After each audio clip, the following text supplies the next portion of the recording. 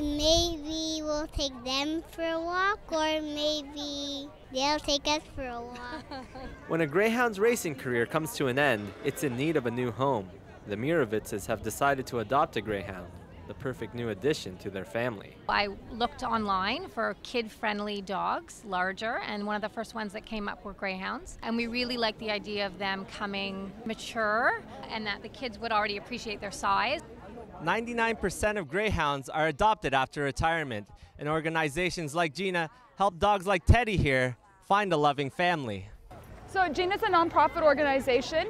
We bring retired racing greyhounds into foster care from the United States into our foster homes in Toronto, and we just help them adjust to the start of their new career as a pet rather than an athlete. Mosby was adopted over a year ago, and Rob and Bethany have loved watching him transition from a racer to a pet. Like every few weeks we probably notice a difference in him because he's lived a life at the track, and so he's kind of being integrated into society for the first time at 4 years old. He's nice. Knowing all of the excitement a Greyhound brings to a home, all that's left for the Mirovitz family is to give their Greyhound a name. We thought of Sparky and Carlos and Lucas. For Say News, I'm Ryan Manahan in Scarborough.